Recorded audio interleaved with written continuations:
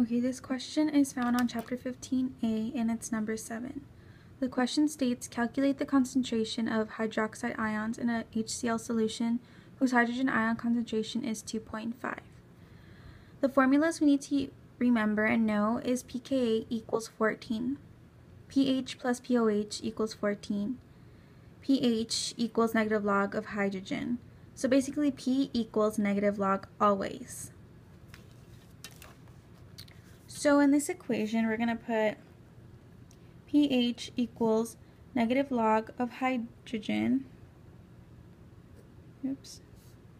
equals negative log of 2.5 because that's our given. And this equals negative 0.39. If you put in your calculator, you should get that number. pOH equals 14 minus negative 0.39. The reason I got that is because I used this formula, pH plus pOH equals 14. And right now we know that our pH is negative 0.39, so our pOH has to be 14 minus our pH.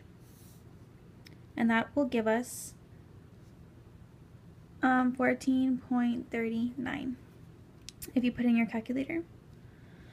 So to find the pOH, basically from the hydroxide, so we have to find negative log of the hydroxide to find the pOH, because we still need to find the P, which is negative log, like I said earlier.